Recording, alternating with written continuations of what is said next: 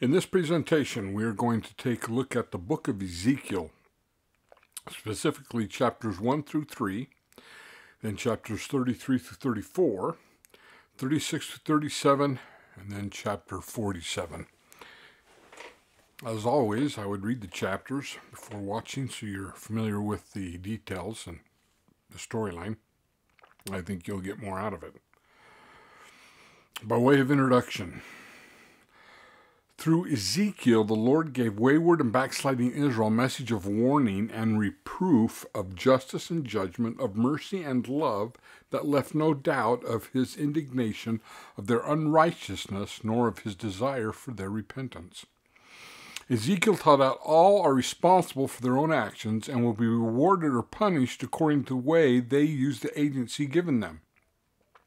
He taught that no one can reject the Lord's counsel and escape the judgments that invariably follow justice and that are intended to purge the soul of iniquity. He taught also that no one who repents and turns from his iniquities will lose the blessings of God's mercy, love, and forgiveness. These principles apply to individuals and to nations. They apply to the individual Israelites and the whole nation of Judah, Israel, to whom Ezekiel prophesied.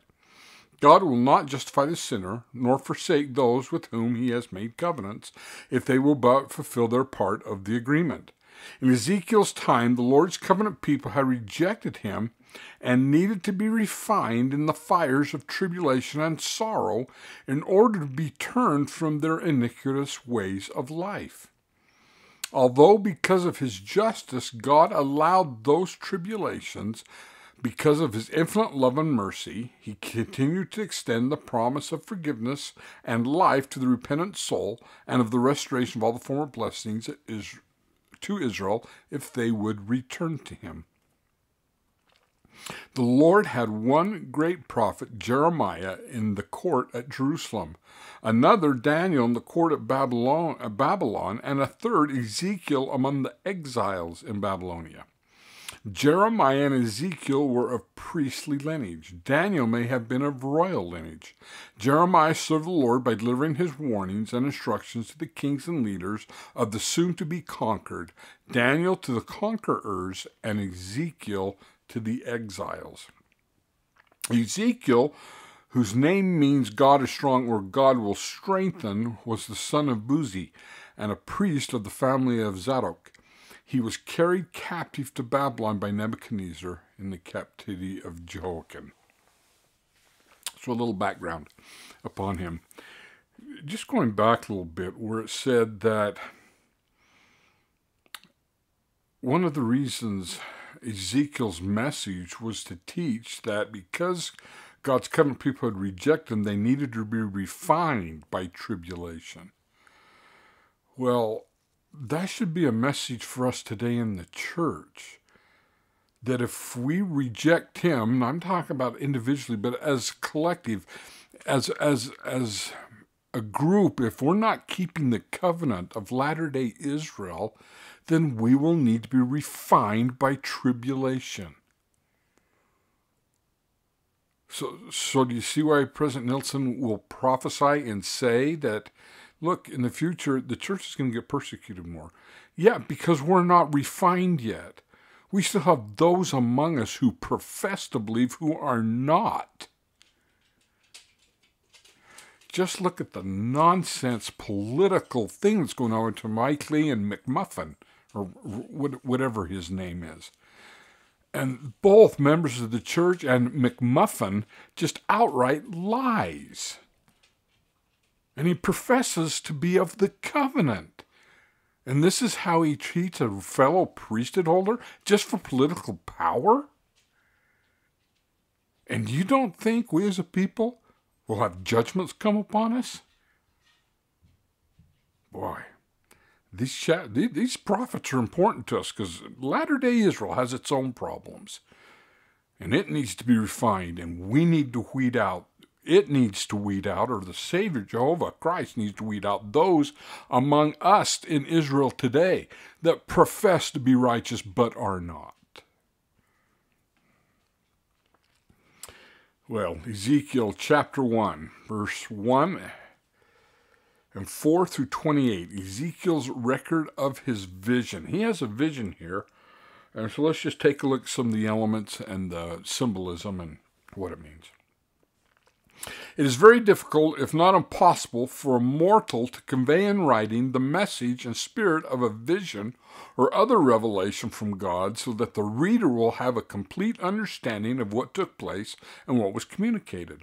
Such was the challenge of Ezekiel in describing his transcendent vision of heaven. Others too have faced the similar challenge. Joseph Smith said that could you gaze into heaven 5 minutes, you would know more than you would by reading all that was ever written upon the subject. One must experience revelation to understand it fully.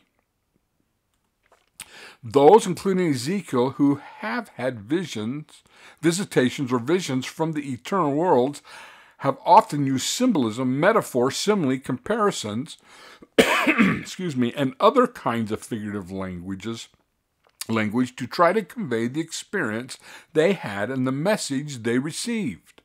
Therefore, everything Ezekiel said need not be taken literally, for he had used many figurative expressions to try to tell which was far beyond mortal experience. Many times, for example, he used words like, as, likeness, and appearance. So one of the challenge for any prophet, any dispensation that has a vision of heaven, is to now try to describe it in mortal terms. And that's what Ezekiel's going to try to do here. First, Ezekiel chapter 1, verse 4, whirlwind.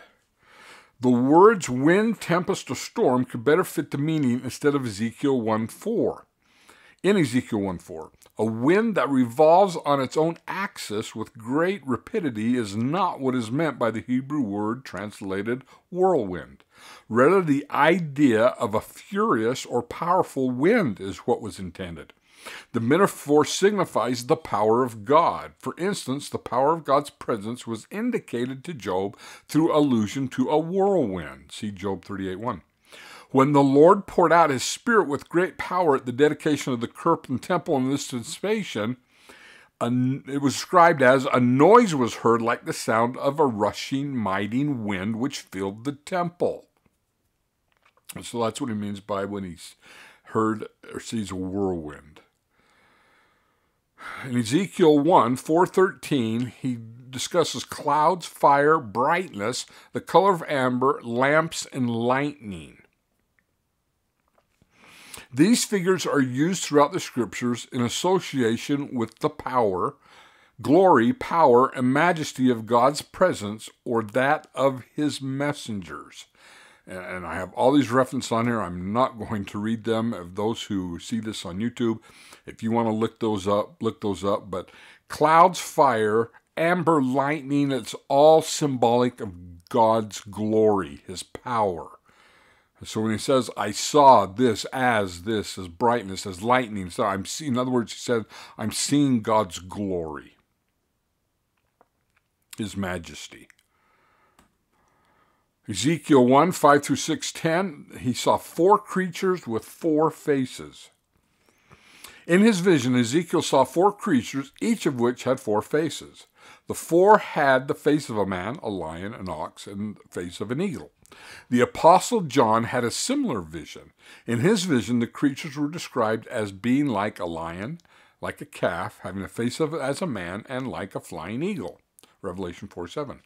The prophet Joseph explained that the 4 beasts in John's vision were representative of class of beings. The faces of the creatures in Ezekiel's vision seem to represent the same thing.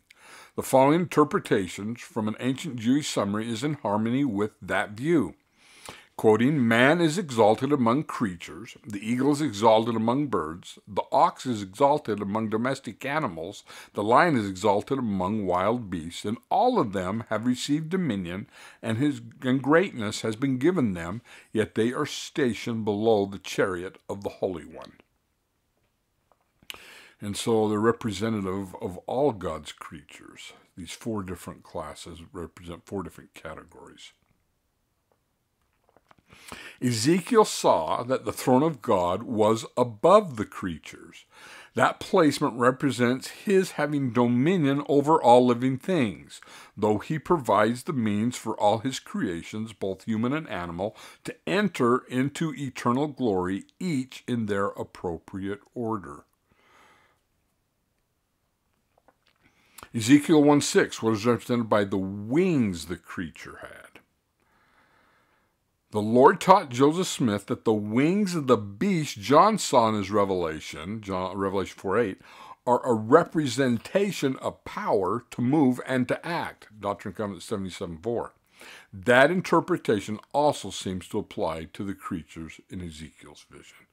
So the creatures that he sees, they have power to move and to act, represented and symbolic by the wings they had. Ezekiel 1:9 and 11, their wings were joined together. What was that representing? The creatures of Ezekiel's vision were in complete harmony and unity. They moved as one, symbolizing the total unity that exists among all living things who submit to God's will. When we completely submit to God's will and live with Him, we will be in complete unity with Him. That's why I have to demonstrate that down here before I can be there. That's why Joseph Smith can say in the Lectures on Faith, a religion that does not require the sacrifice of all things, which just is another way of saying a religion that does not require the submission of one's will to the will of God in all things, does not have the power to save them. Ezekiel 1:7, feet like burning brass. The word straight in Ezekiel 1:7 means standing upright, not bent as when sitting or kneeling. That is, the creatures did not travel as a person travels when walking. Sounds like that their mode of transportation was above what mortals could do. The comparison of the sole of their feet to that of a calf seems to refer to the smoothness of a cow's hoof to indicate the shininess of the feet of the beast. There is scarcely anything that gives a higher luster than highly polished or burnished brass. Polished brass is translated amber. It signifies beauty and glory. Ezekiel 1:15 through 21, what is represented by the wheels that Ezekiel describes. So we get this whole thing about will inside of wills and what is going on. Because Joseph Smith received from the Lord some keys for interpreting the meaning of the beast in John's vision, and that can be found in Doctrine and Covenants 77, 2 through 4, the parallels between John's vision and Ezekiel's give some clues to the meaning of the beast Ezekiel saw. There is, however, no parallel in John's vision to the wills seen by Ezekiel. The prophet Joseph Smith said, I make this broad declaration, that whenever God gives a vision of an image or beast or figure of any kind, he always holds himself responsible to give a revelation or interpretation of the meaning thereof. Otherwise, we are not responsible or accountable for our belief in it. Don't be afraid of being damned for not knowing the meaning of a vision or a figure if God has not given a revelation or interpretation of the subject. Now, that's pretty darn clear. Thus, applying to Ezekiel now in this vision of what the wills are, God's never given us what that means. So, at present, the interpretation of Ezekiel's vision has not been given to the church. So the Lord does not hold his saints accountable for understanding what it represents by the wills. And anyone who can tell you what they exactly mean, do not know. Ezekiel 1:26 through 28, Ezekiel saw God upon his throne. Ezekiel saw a firmament or expanse above or over the creatures. Above the firmament, Ezekiel saw God sitting on his throne in his glory. Ezekiel used several items to describe the brilliance, beauty, and glory of God. Then, as a humble witness to such glory, beauty, and majesty, he fell upon his face in awe and reverent submission. Gospel principle concerning this chapter. In the eternal realms, where God is above all of God's creatures will be saved with power to move and act beyond mortal ability are in complete unity. And I probably should add, with him. Let's go to Ezekiel chapter 2, verses 9 through 10, and chapter 3, verses 1 through 3. What is meant by the roll of a book the Lord caused Ezekiel to eat? In a similar experience, the Apostle John, too, was commanded to eat a book. The Lord, through the prophet Joseph Smith, explained that this action represented a mission given to John among the tribes of Israel. That's Doctrine and Covenants 77:14. So when John, in the book of Revelation, was told to eat a book, we learn from this question and answer period that Joseph has with Christ that what is that symbolic? Well, that was symbolic of meaning he had a mission to perform. And one of them was to go among the 10 tribes of Israel to prepare them. Elder Bruce R. McConkie said the following: John's act of eating a book containing the Word of God to him was in keeping with the custom and tradition of ancient Israel. The act signified that he was eating the bread of life, that he was partaking of the good Word of God, that he was feasting upon the Word of God, which was in his mouth sweet as honey, but it made his belly bitter. That is, the judgments and plagues promised those to whom the Lord's word was sent caused him to despair and have sorrow of soul. How sweet are thy words unto my taste, yea, sweeter than honey to my mouth. Psalms 119, 103. Such is the exulting cry of the psalmist. And conversely, how bitter is the penalty for rebellion and disobedience. Ezekiel had a similar experience. He was commanded to eat a roll, meaning a book, which was in his mouth as honey for sweetness. But in the writing itself, there was lamentations, mournings, and woe. So, Ezekiel feasted upon the word of Christ, which is sweet, but also knowing the calamities which would come upon his people in captivity, that was bitter. Gospel principle. For the gospel to have the impact of renewing ourselves through the atonement of Jesus Christ, we must internalize it. Ezekiel chapter 3, verse 8, I have made thy face, thy forehead strong. The words of Ezekiel 3:8 are a Hebrew idiom suggesting essentially the English idiom face up to it. The Lord promised Ezekiel power, courage, and firmness, since his mission was to a very rebellious and stubborn people. The Lord gives his humble servant sufficient strength to withstand the world's opposition as they seek to do his will. Ezekiel was going to go to a very hard-hearted people, because here they're in captivity because of their sins. So these are not righteous people. Hopefully they're in the process of being humbled, but they're not yet. And the Lord makes Ezekiel equal to the task, and makes his forehead strong, makes him able to face up to his calling and fulfill his mission. Ezekiel 3:17 through 21. There can be jeopardy in being a watchman. Chapter 3 talks about the watchman in Israel. Ezekiel's prophecies did not fall on friendly ears, but as a watchman, he had to raise the warning voice. The analogy of the watchman referred to the military watchman who had to stay awake and who faced execution if he failed to warn the city when the enemy approached. Such a watchman was in jeopardy always. The enemy sought to destroy him to keep him from raising the warning, and if he did not raise the warning when it was needed, his life was in jeopardy at the hands of those he was responsible to warn. Likewise, watchmen in the Lord's kingdom have a serious responsibility with far-reaching consequences. Those priesthood leaders and auxiliary leaders who have stewardship over others and to be watchmen will be held accountable for how well they fulfill their responsibility, just like the soldier was. Elder Ezra Taft Benson taught the following: as watchmen on the Tower of Zion, it is our obligation and right as leaders to speak out against current evils, evils that strike at the very foundation of all we hold dear as the true Church of Christ. As one of these watchmen, with a love of humility, I accept humbly this obligation and challenge and gratefully strive to do my duty without fear.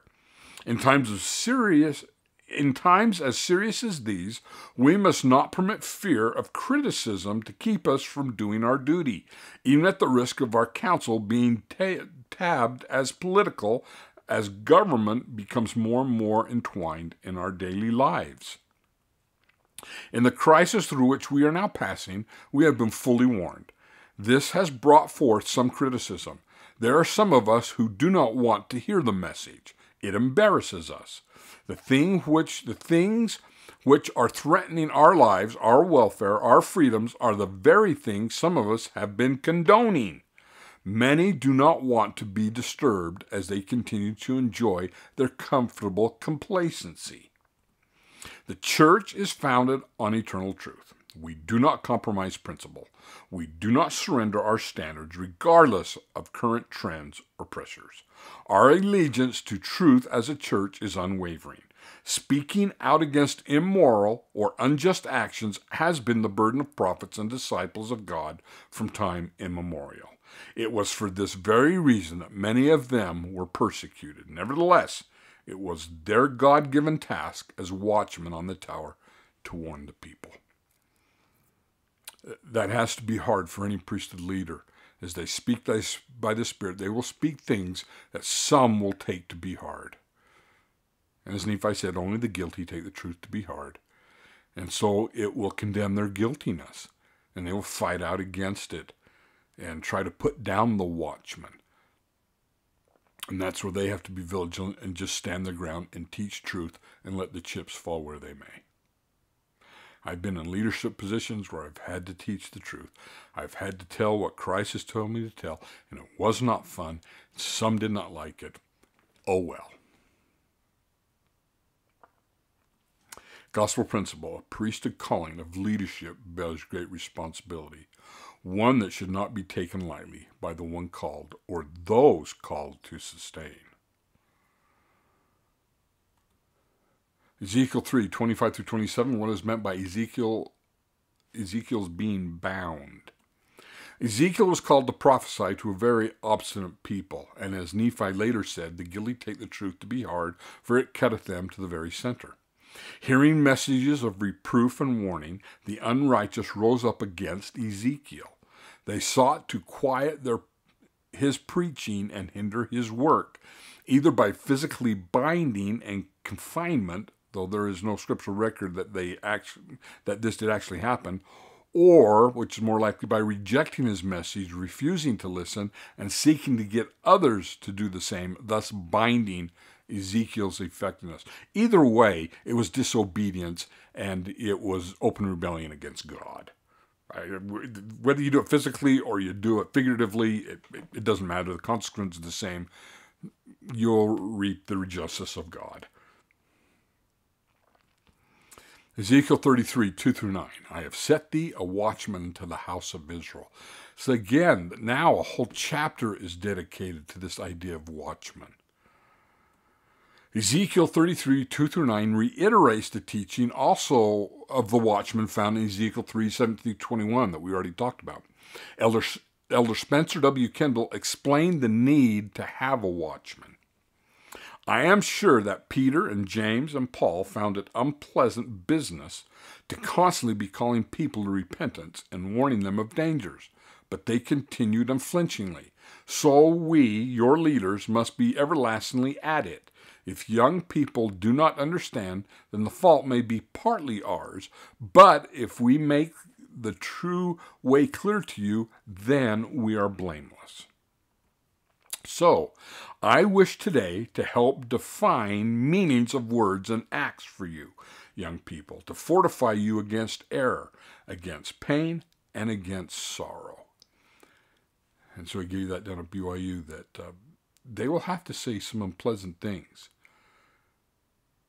And as long as a priesthood leader, auxiliary leader does that, then they will not be held accountable for the act, regardless of whether the audience listens to what you have to say.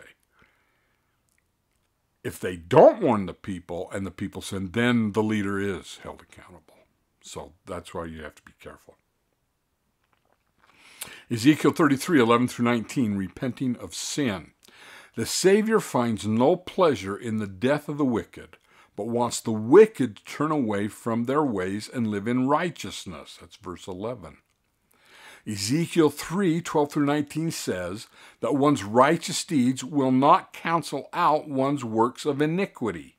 If a sinner turn from his sin and do that which is lawful and right, however, his sins will not be mentioned on his account. So you can't just build up a bunch of good deeds and hope that balances out the sin. No, you have to repent of sin. However, if you sin and repent, then that does wipe out the sin. I remember them no more. So the only way out of the conundrum down here is repentance. Repentance is not to be procrastinated, nor is it to be trifled with every day, said Joseph Smith. Daily transgression and daily repentance, meaning incomplete or sincere, is not what is pleasing in the sight of God. But the prophet also said, there is never a time when the spirit is too old to approach God. All are within the reach of pardoning mercy who have not committed the unpardonable sin. So what he is saying, if you're daily having to repent of the exact same sin, the exact same thing, you're not really truly repenting. Because part of repenting is to push the sin aside, not to go back to it, not to keep repeating the sin, to cast it away, to change. But he's also saying that, yes, we're human, and as long as I am trying and willing, God will continually work with me. So don't trifle with repentance. Don't just think it's this, oh, I confess to Bishop, I'm done, and make it this little trifly thing.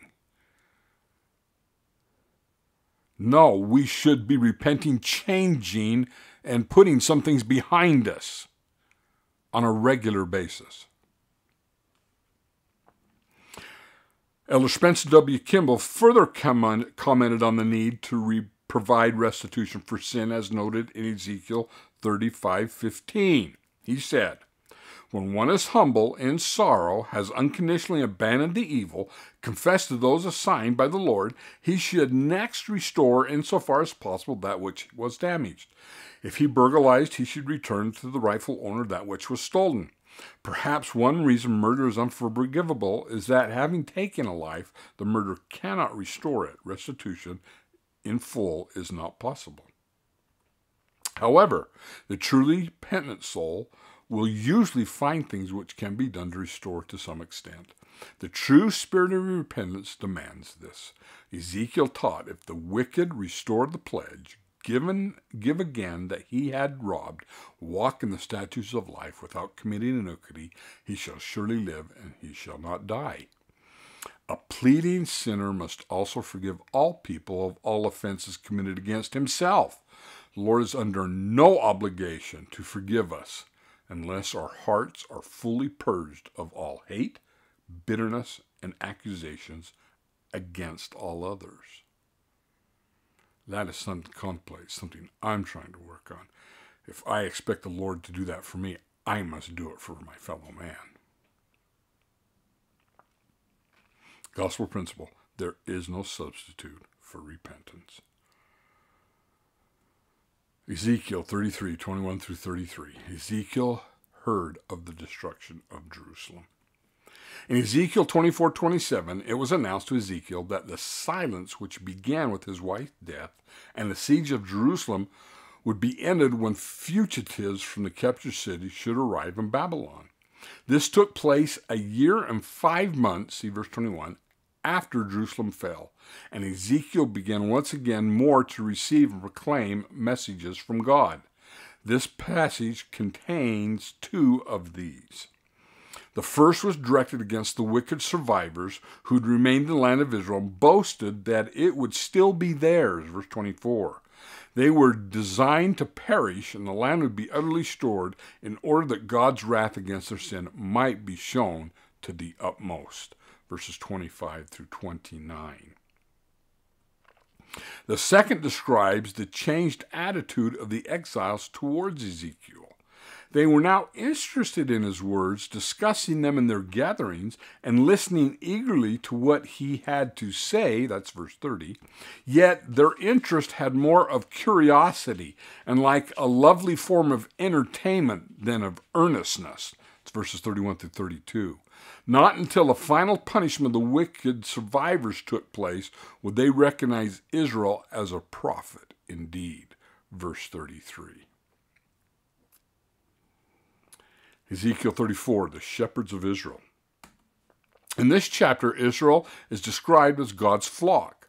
Its former king and religious leaders were evil shepherds who sought their own selfish ends and were careless of what became of the sheep. The flock had become the prey of wild beasts, the heathen nations. God would judge the evil shepherds and deliver the sheep from them. In contrast to the Lord's care of his flock, the shepherds of Israel fed themselves, but not the flock. The neglected shepherds did not strengthen the sick, bind up the broken, bring back again those who were driven away, or seek for the lost sheep, all of which any real shepherd would do for his own sheep. Instead, they ruled the sheep with force and cruelty and let them wander to become a prey to beasts. That's what's talked about in verses 2 through 10. No wonder Jerusalem was captured and Israel was taken captive. This is what their leaders were doing, and then it will spread to the people and how they will treat each other. Christ would himself be the shepherd of his people, gathering the scattered and lost, caring for the sick and wounded, feeding the flock in security. That's verses 11 through 16. The flock, too, had been divided against itself. The fat and the strong cattle, the upper classes, had tyrannized over the lean and weak, the common people. God would judge the overbearing cattle also, members of his church, who would not give of their substance to those in need. Perhaps some even saying, "This man has brought upon himself his misery. Therefore I will stay my hand, and will not give unto him of my food, nor impart unto him of my substance, that he may not suffer, for his punishments are just." That's from Mosiah 4:17. So you can see men in the upper class probably saying, "No, I'm not going to help my fellow man. He deserves what he gets." Instead of keeping the commandment that the people of the church should impart of their substance, everyone according to that which he had. If he had more abundantly, he should impart more abundantly. And of him that had but little should be required, and to him that had not should be given. Mosiah 18:27. And so not only were the leaders cruel and bad shepherds, the people looking after one another were bad shepherds because of the example of their leaders. And the people were tyrannizing each other. We see that today, even within the church. Christ would unite his flock under the line of David, who is Christ, as their shepherd, who would feed them in a peaceful and fertile land, untroubled by beasts of prey. That's verses 17 through 31. This chapter is the basis of the Lord's parable of the lost sheep. Certainly, Christ, when he comes, he is the lost sheep that these kings and the people caused. And Christ is now trying to find them. Gospel principle. Not only are priests and auxiliary leaders shepherds who will be accountable for their stewardship, but we are all shepherds to each other and will be accountable for how we treat each other. Ezekiel 36, the house of Israel will be gathered to its own lands. The only verses in Ezekiel 36 that do not deal with the last days are those that explain why the Lord scattered Israel. See verses 16 through 22. None of the following None of the following events have fully transpired, though today is the day when these prophecies are being fulfilled. 1. Those men who will multiply upon the land are from all the house of Israel, not just the kingdom of Judah. See verse 10. Israel is to walk upon the land, which shall no more henceforth bereave them of men. Verse 12 and 13 through 14. Those who return will be gathered from the heathen and from all countries. Verse 24. They are to be cleansed from their filthiness. Verse 25. They are to be converted to the Lord and receive his Spirit. Verse 26 through 27. Verses 28 through 38 explain that the recovery of Israel will be quite remarkable and will be done for the Lord's reasons, not because Israel has earned it. Verse 32. We don't earn anything from Christ. Let's get that straight right up front. Everything will be because of the grace of Christ. The Israel of the future must be spiritually worthy and must submit themselves to the Lord's will. So Ezekiel 36, yeah, we're seeing the fulfillments of a lot of this, but it's still a lot of work to be done. Ezekiel 37, 1 through 14, is Ezekiel's vision of the valley of bones about the resurrection or about the renewal of the house of Israel. Often prophetic utterances have dual meanings. We saw that with Isaiah a lot. Such is the case for the well-known allegory of the scattered dry bones. The beauty of prophecy is that the Lord can reveal to those who are spiritually alert more than one truth in one prophecy. Sidney B. Sperry wrote the following commentary on the dual nature of this prophecy, quoting, "It will be seen from this passage that the doctrine of the resurrection from the dead is invoked to symbolize the restoration of Israel's exiles to their own land. The exiles are represented, so it seems to me, as having lost hope, their bones are dried up, of ever living as a nation. But the Lord shows them that they can be restored through his mighty power, even as the dead bones will be raised in the resurrection. The doctrine of the resurrection of the body is assumed. Some writers contend that the idea of the resurrection was not known among the Hebrews at this early time. But the fact that Ezekiel speaks as he did should seem to me an indication that the doctrine had long been understood in Israel. Any true prophet would understand the doctrine of the resurrection, so Latter-day Saints believe, and Israel had many prophets long before Ezekiel's time. The symbolic meaning of this prophecy as it relates to the gathering of Israel is apparent. The bones represent Israel in its lost and scattered state. The graves indicate where Israel is, as well as its condition of spiritual death. The spirit, or ruach in Hebrew, means that the new spirit of righteousness the people will have when they have been resurrected, that is, restored from their fallen state. The source of this new life will be the Holy Ghost. But Ezekiel's account of the resurrection is literal as well as symbolic of the future gathering of Israel. Elder Bruce R. McConkie testified, "There is nothing more real, more literal, more personal than the resurrection, as Ezekiel then beheld in vision. He saw the dead living again, live literally and personally, each one becoming in physical makeup as he had been in mortality. It was with each of them as it would be with their Lord, when he, having come forth from his valley of dry bones, stood in the upper room with his disciples, ate before them, and permitted them to handle his physical body. To his people the Lord's voice came, 'I will open your graves and cause you to come up out of your graves and bring you into the land of Israel.' He who shall do all this, as we are now acutely aware, is the Lord Jesus Christ, who is the God of Israel." Ezekiel 37, 15 through 17, what was the meaning anciently of the word sticks? This is a famous scriptures in the church where Ezekiel will take the stick of Judah and the stick of Ephraim, they'll become one in thy hands. Was that just talking about the kingdoms, meaning the people will become one in thy hands? Was it talking about scripture? Let's take a look at that. Bible scholars who are not Latter-day Saints have insisted that the traditional Christian interpretation of the word stick would be a rod or scepter, rather than a record of some kind. They conclude that uniting the two tribes' scepters vividly symbolize the reunification of the divided tribes. See, they would not see the Book of Mormon and the Bible going hand in hand as a fulfillment of this prophecy at all. No, it's just kings and the tribes coming back together, the two kingdoms reuniting. But as Keith Meservey, professor of ancient scripture at BYU, former professor, pointed out the following.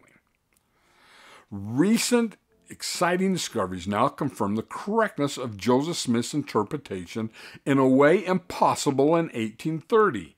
But before discussing these new discoveries, let's take a quick look at some linguistic points.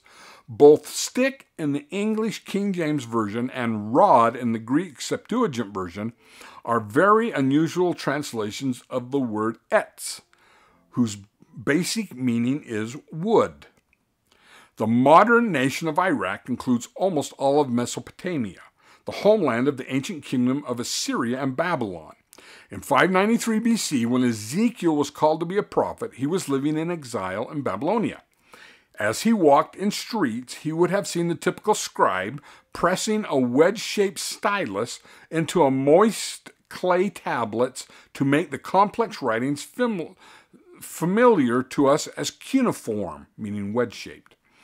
But scholars today know that other kinds of records were being made in Mesopotamia: papyrus, parchment, and wooden tablets. Though only the clay tablets have survived the millennia, writers refer to other writing materials on their clay tablets. One such writing style was called wood tablets. Modern archaeologists knew that papyrus and parchment were, but what were these wood tablets? How could cuneiform be written on wood? Some years ago, San Nicolo, an archaeologist, remembered that Romans and Greeks both made wood wax tablets for keeping record-keeping purposes out of boards whose surfaces had been cut below the edge in order to hold a thin coating of wax. Scribes wrote on the wax. The raised edges protected the inscribed surfaces when two tablets were put together. Could the Babylonians have done the same thing? 5 years later, a discovery made in the territory that had been ancient Assyria confirmed his theory to the letter. The discovery, directed by archaeologist Max Malwin, was made in a layer of sludge deep in a well in Nimrod, a city known as Kala in the Bible. By the end of the day, workmen had found fragments of two complete sets of tablets, one of ivory and the other of walnut, each composed of 16 boards. All of the surfaces of the boards were cut down 1/10 of an inch, leaving a 1/2 inch wide raised edge all around. The lower surface provided a bed for wax filling, of which some thin biscuit-like fragments were found either still adhering to the boards or mixed in the sludge nearby. The covered boards had hinge marks on both sides, making it evident that all 16 in each seat had once been joined together like a Japanese folding screen. The whole work made such an extensive record that Malwin would announce his discovery as the oldest known example of a book. With these things in mind, we can see how we might translate Ezekiel 35, 15, 17 in this way. These are the words of the Lord to me, man. Take one leaf of a wood tablet and write on it, Judah and his associates of Israel. Then take another leaf and write on it, Joseph, the leaf, wooden tablet, of Ephraim and all the associates of Israel. Now bring the two together to form one tablet. Then they will be a folding tablet in your hand. This translation is faithful to what we know of Ezekiel's language and culture. Isn't it interesting? God's prophets will always be vindicated.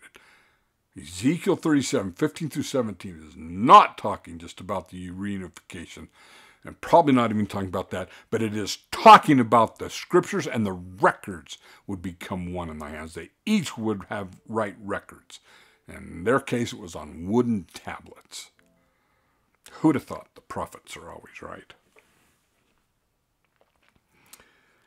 Now Ezekiel 37:15 is fulfilled. Elder Boyd K. Packer, in discussing the coming forth of the new edition of the LDS Bible that was cross-referenced with Book of Mormon, Doctrine and Covenants, and the Pearl of Great Price, shows fulfillment of Ezekiel, that should be 37, verses 15 through 17. Here is the story he tells from General Conference. James Mortimer, long experienced in publishing scriptures, and Dr. Ellis T. Rasmussen, recently Dean of Religious Instruction, this was given in 1982, at Brigham Young University, called it the Cambridge University Press in Cambridge, England. Bibles had been printed at this prestigious press for 293 years before Herbert Grandin opened his print shop in Palmyra. They met with Mr. Roger Coleman, Director of Religious Publishing, to discuss the publication of a most unusual edition of the King James Bible. The printers were quite as skeptical about this proposal as Herbert Grandin had been 150 years before. The Cambridge Press had been publishing the King James Bible since the first edition in 1611, but they had never been asked to do anything like this. The text was to remain exactly as it was, no change, not one. But all footnoting, cross-reference, chapter introductions, indexes, and so on were to be replaced. Only the chapter and verse numbering of the 66 books would be retained. And that was just the beginning. This edition of the Bible would be cross-referenced with 3 other books of Scripture: the Book of Mormon, the Doctrine and Covenants, and the Pearl of Great Price. The printers had barely heard of them, but there was more. A new innovative system of footnoting was to be used. Instead of progressing from A to Z in each chapter, the letters would start over in each verse, for innumerable verses would have many footnotes in them. The technical problems seemed insurmountable. Computers could help, but there was always the human factor. How could you cross-reference the Bible with any other book? To cross-reference it with the 3 volumes was to require tens of thousands of footnotes. Thereafter, there would be hundreds of thousands of possible combinations of information. It was too big even to think about. The technical challenge alone was staggering, to say nothing of maintaining accuracy, harmony, and consistency with the biblical text itself. It could not be done. All of the problems mentioned so far related only to the printing part of the project. The actual compiling and organizing of tens of thousands of footnotes would require many hundreds of workers. This work had already been underway for several years. Without the computer, it would be manifestly impossible. That was but a beginning. There would be a combined concordance and topical guide listing hundreds of subjects, a Bible dictionary, maps, and a new format. New chapter headings would be written, all in harmony with the sacred message of the Old and the New Testaments. After more than 7 years of quiet, intensive work, the Latter-day Saint edition of the King James Bible came off the press. Already work was well underway on the Book of Mormon, the Doctrine and Covenants, and the Pearl of Great Price. Over the years, manuscripts had come into our hands which made possible the correction of printer errors which had crept into earlier editions. Finally, after 2 more years, the book came off the press, the most accurate we have ever had. The stick or record of Judah, the Old Testament, and the New Testament, and the stick or record of Ephraim, the Book of Mormon, which is another testament of Jesus Christ, are now woven together in such a way that as ye pore over one, you are drawn to the other. As you learn from one, you are enlightened by the other. They are indeed one in our hands. Ezekiel's prophecy now stands fulfilled. That is when we got the earliest edition of the Bible with all of the footnotes and cross-references. We lived in a day of fulfillment of Ezekiel 37:15 through 7. Ezekiel's prophecy now stands fulfilled. They are literally one in our hands. As we have cross-referenced both the Bible, the Book of Mormon, the Doctrine and Covenants, and the Pearl of Great Price, those writings have all become one, and we can study them as one like we've never done before. Rising generation doesn't know of that story, and we just take for granted that the Bible has always been like this and had all those wonderful footnotes and helps and the concordance in the back and the Bible dictionary and the maps. No, that did not come about until 1982. What a great blessing. Ezekiel 37, 26-28, a Latter-day Temple in Jerusalem. Ezekiel prophesied in 37, 26-28 about a holy sanctuary, a temple that would be part of the great reunification of Israel. Soon after this vision, Ezekiel received a detailed vision of what the new temple in Jerusalem would be like. That's in Ezekiel chapters 40-48, the details of the temple. President Joseph Fielding Smith taught the following. Ezekiel predicted the building of a temple in Jerusalem, which would be used for ordinance work after the gathering of Israel from their long dispersion and when they are cleansed from their transgressions. That has not happened yet. Let's not get all hyperventilated about the second coming yet. I mean, yeah, we're in the last days, but do you see a temple being used for ordinance work in Jerusalem yet?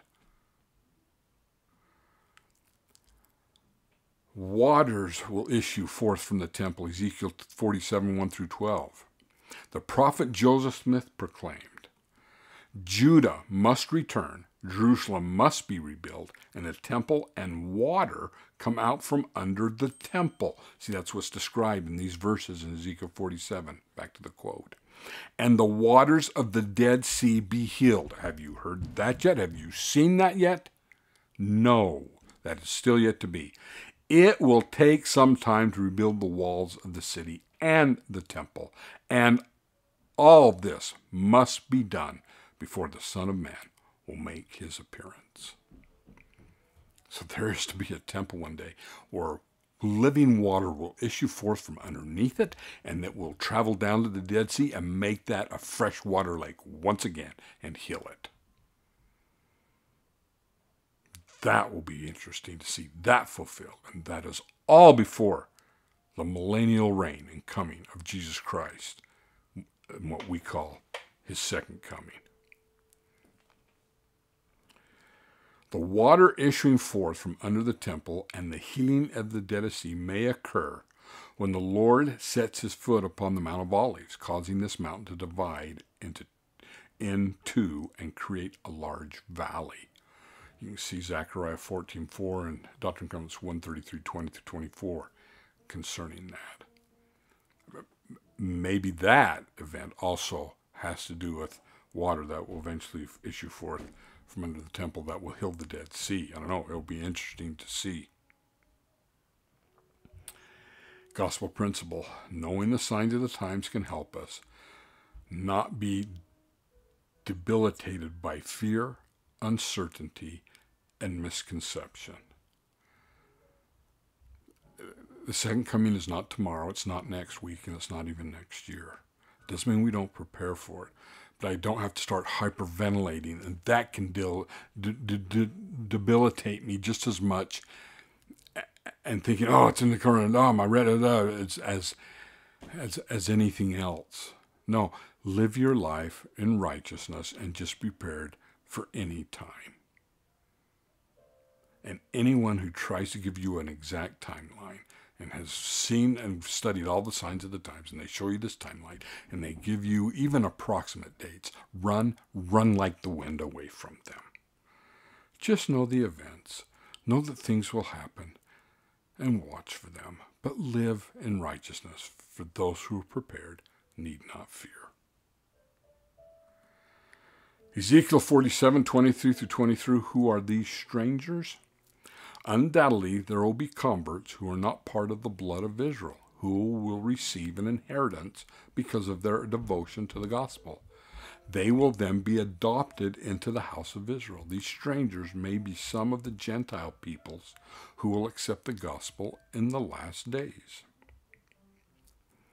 Gospel principle: whether a literal descendant or adopted into the house of Israel makes no difference in the eternal inheritance a righteous member of the house of Israel will receive. Well, thank you for watching. I hope you gained and liked some things from the book of Ezekiel. Hit the like button if you did, and please subscribe to the channel.